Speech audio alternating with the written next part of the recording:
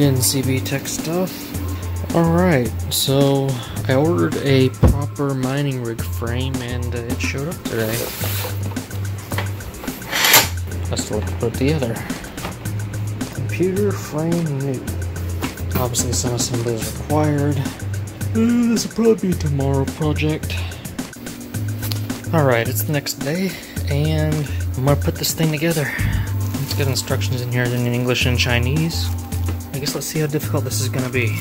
Alright, I got the frame assembled, and I got Presarection shut down, and I'm about to start putting it all over here.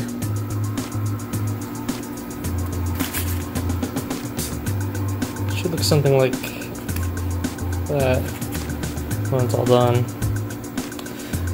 Only downside is I don't get enough space for one power supply.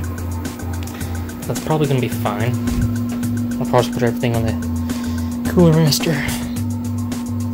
I don't think it's going to make that big of a difference. Apparently the hard drive mounts on the front right here. I don't know if I'm going to use it though. I'm pretty sure this just runs off of the USB. So I don't even need the hard drive. Alright. It's up and running. The Antec fans I ordered installed nicely. They actually came with their own screws and extensions too, so I didn't really need the extra ones I ordered. The frame overall is smaller than I thought it would be. So that's kind of a bummer. If I really wanted to, I could fit more GPUs on here. It's going to be tight. Unfortunately, the new GPU, the 470D, it's not hooked up yet. Apparently, I thought I had another cable off the PSU, but it's only one 8-pin, so I'm going to have to order a splitter cable to run that. I don't want to use a Molex to the riser, just to be on the safe side. So I'll probably get a couple of splitters. They were nice enough to provide a power button though, but it has no mounting location, so I'll just zip tied it there. Oh yeah, it's gonna have plenty of ventilation now. I didn't bother installing the hard drive because I'm running it off of a USB. She's finally in a real mining rig configuration. And I guess I can sell the case or use it for a sleeper project in the future. That's gonna be all for today. Cable from Parallel Miner showed up today. This is pretty sweet. It's a female 6-pin to 3 8-pin cable. This I should be able to power all 3 of my GPUs. Or at least my risers off of one cable. I did order some replacement fans for my GPU that has the LEDs, but those got lost in the mail. I honestly doubt I get those this week. I'm about to head on vacation in a couple of days, so I'm probably going to get this hooked up. And then next time I add anything else to this, I will probably be back from vacation. Alright, I got it wired up. I got it set up to where it picks up this GPU, this riser, and this GPU. This riser is on its own cord. This one's, of course, on its own separate cords. These are all, well, these are both 470s. This one's a 470D, just a reminder, and remember this one is an 850. Rated power supply. Should have more than enough juice.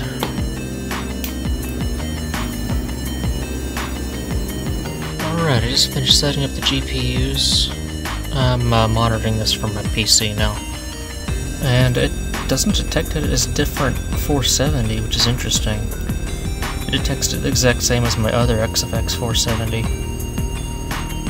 So I went ahead and gave it the same VBIOS that I gave the other two. Interestingly enough, the Asus uses about 10 more watts than the other one, while the new one uses about 4 more watts. If these are lined out right, which I'm not sure they are or not. One of these is getting 10 mega hash. That might be the new one. But hey, it's all working. I forgot to click the record button. Okay, so I finally finished after like an hour setting up modded V-bars for each of them. The D was kind of a challenge. I went ahead and did new ones for all of them. Thanks to Tech Power Up's little database. I had to download the one off the D and mod it. So that worked. You can tell the difference between the D and the regular, or the RS, apparently.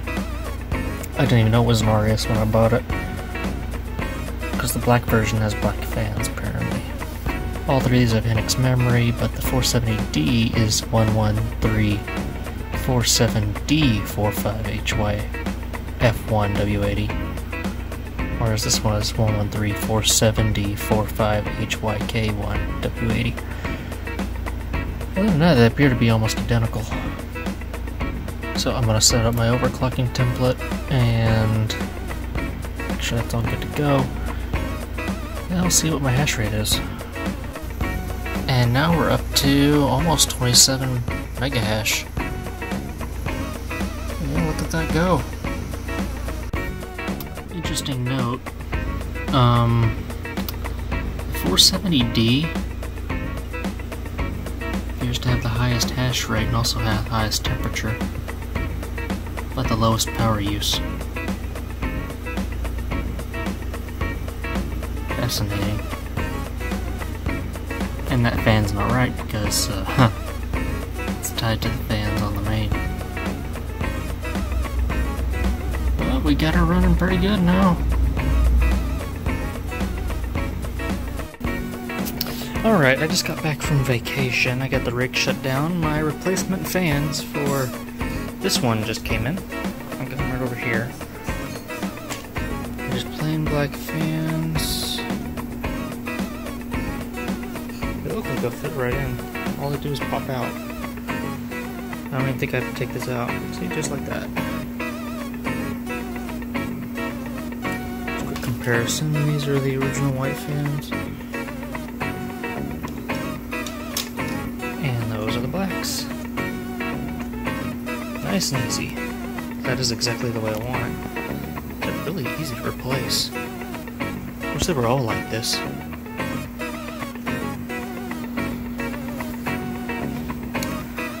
Alright, those are in. And I guess I'll hold on to these for now and maybe put them back on if I ever decide to sell the GPU. Anyway, I'm about to fire this thing back up and we'll see what happens. Alright, new fans are working perfectly, and I went ahead and put some black electric tape over the XFX logo because that's also pretty bright. But yeah, there it goes. I'm working on getting one, maybe two more GPUs to put in this thing. I don't think I'm going to be able to get up to 6 GPUs. 5, maybe.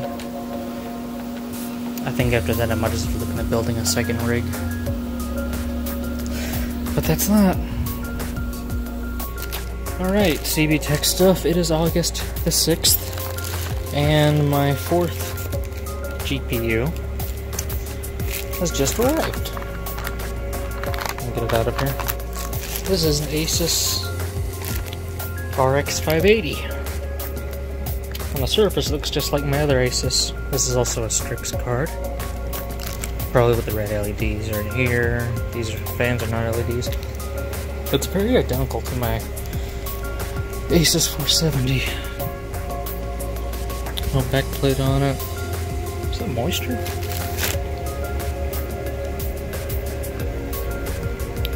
I don't know what that is. I hope that's just from shipping. I hope that's not going to be an area of concern. I'm going to try to get this installed today. See how it plays my 3 470s. I think I'm about at the limit of this particular mining rig. Alright, I got the new GPU in. The 580 is right next to the other Asus, 470. It is a little bit bigger. Just gonna give a piece of tape to tape that over with. Make sure it works first. I just hope I have enough juice with this power supply. It is an 850. And up till now I was pulling about maybe 340 watts. This may be a max. I'll see what happens in HiveOS after I get everything set up. Alright, so got hooked up. It took me a little bit. It shut down randomly a couple times. So I changed it to where the miner is delayed on 15 seconds after boot. And I also had to change the BIOS on the 570. I downloaded and did the one-click timing patch on the one that came with it, but got the one from Tech Power Up, and now it's not crashing, so that's good, and I'm getting a steady 41 mega hash. I also bumped up the fan power from 75% to 80% on the GPU fans. And that's gonna be all for this update. Alright, so after about 30 minutes of mining, my rig crashed again. I don't know what the problem is here. I have no idea what's going on here. Alright, after working on this thing all morning and doing a little bit of homework, I think I've discovered a fundamental flaw in my rig. Looking at the specs for this board, the Pegatron Nero 5. Okay, so from the factory it comes with a PCI Express 2.0 and two PCI Express X1 slots. I believe what this means is I can only support 3 PCI Express devices at a time, even if you have a splitter, which I do. So even though I was getting maybe 30 minutes at the most out of all 4 cards running, I think the board itself is limiting what I can do with it. So what I just did is I did some looking around on eBay, ordered another board, and I ordered an older Gigabyte gaming board that has 5 PCI Express slots and all. The only downside is that one doesn't have onboard graphics, so I also had to order a regular PCI riser. And what I'm going to do is I'm going to use the 570 probably as my display out whenever I set up Hive on it. And then once that's done, I'll just plug it back in like normal. I guess just run it without a display. And I also ordered an SSD, 60 gigabyte Kingston X SSD, to use in place of the USB drive, because apparently that can cause issues over time and it's slower. That's about 50-60 bucks and all I spent on eBay. I'll update y'all if that works. Mining rig log. Today is August the 14th. So this is the current configuration of my mining rig. I don't remember if I mentioned it last time, but this thing will not run 4 cards at the same time. At least not for very long. And I've come to conclude to the assessment, I should say, that the problem is the board. What I'm going to try to do today, if I can, I'm kind of going to rebuild the system. I picked this board up off of eBay. That should be compatible with my CPU, I hope.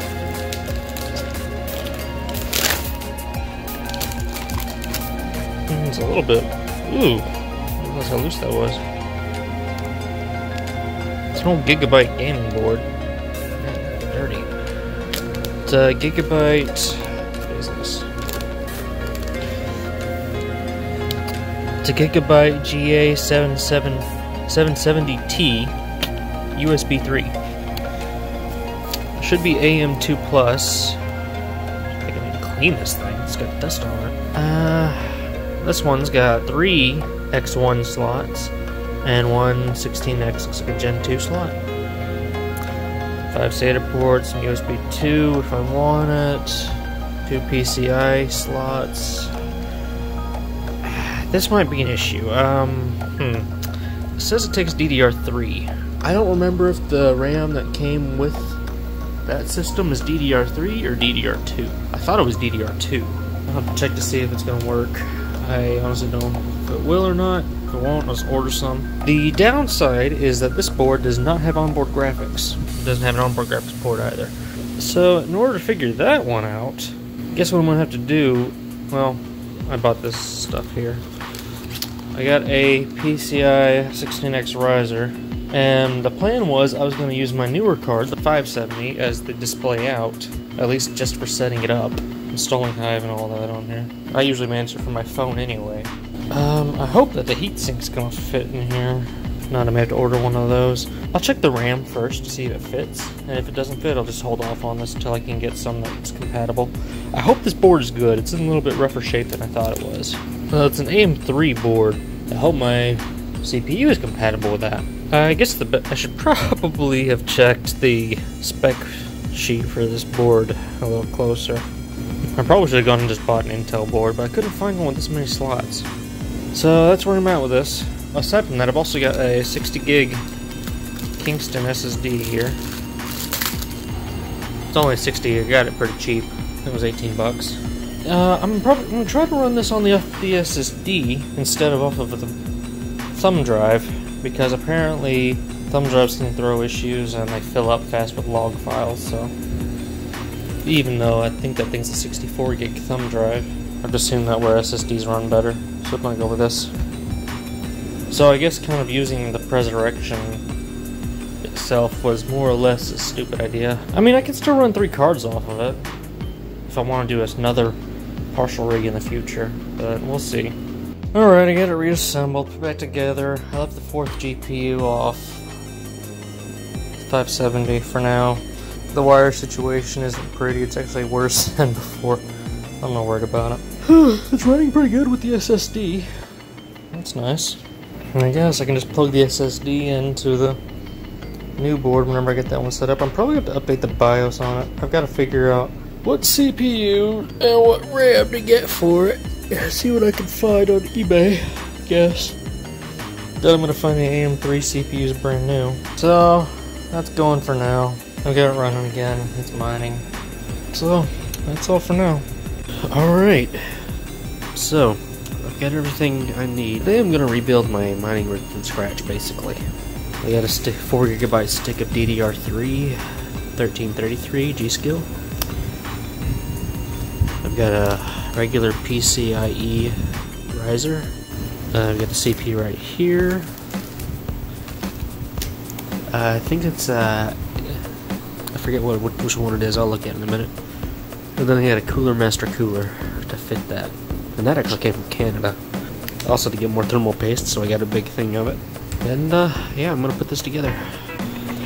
Alright, so the CPU is a AMD Phenom 2 X4 910 model, quad core, 2.6 gigahertz, and of course it's AM3. It should be enough for what I'm doing. Alright, let's get this thing put together. Alright, I've got it assembled.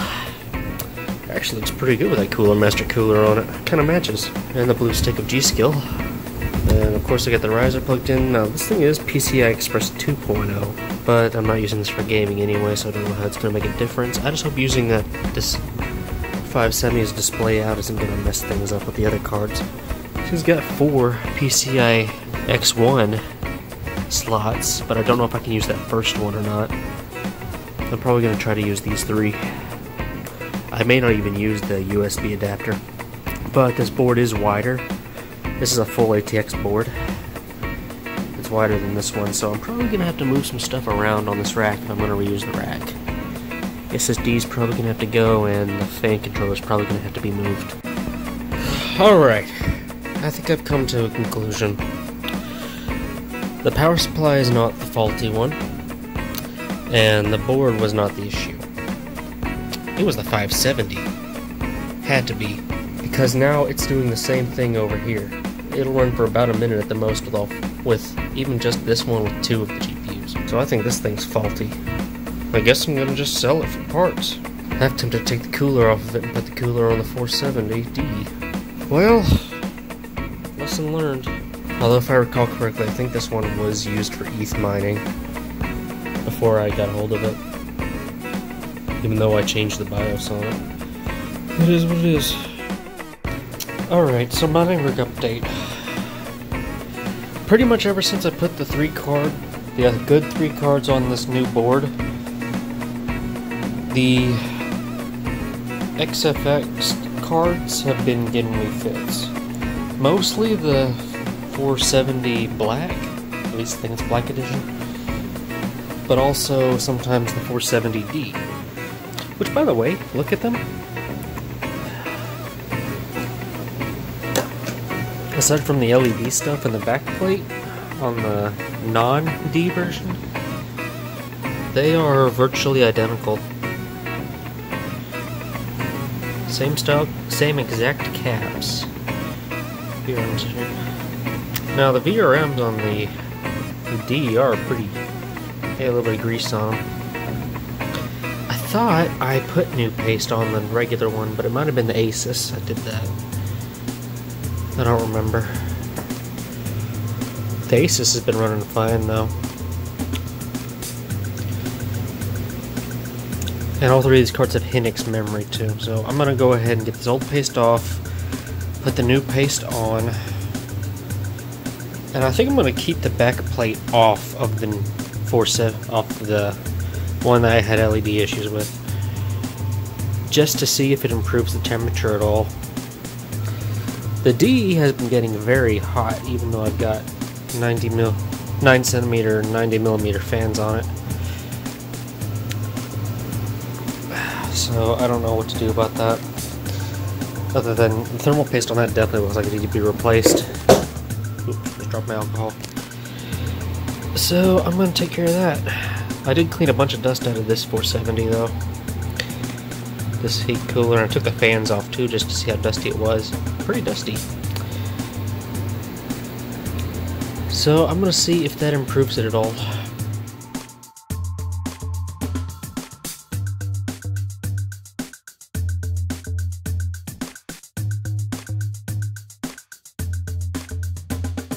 Alright, rig update. The two new cards in the 470D have just been repasted. I used some Grizzly Arrow on it. And now I'm working on putting it back together and adding new cards to the rig. Had to reorganize some of my power cords. Hope I have enough room for all of these, and we'll find out if it works. Alright, get the new cards in, get the wires kind of cleaned up, good enough. These two and this one are repasted. Things wired up and ready to go. Of course, the 4 and 560 don't have topside power connectors, so everything ought to be good to go.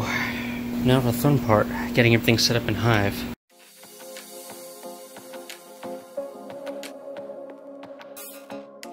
Alright, after fighting with it pretty much all day, I've come to the conclusion that a couple of the PCI ports on my board, on my miner, are faulty, or the risers might need to be replaced.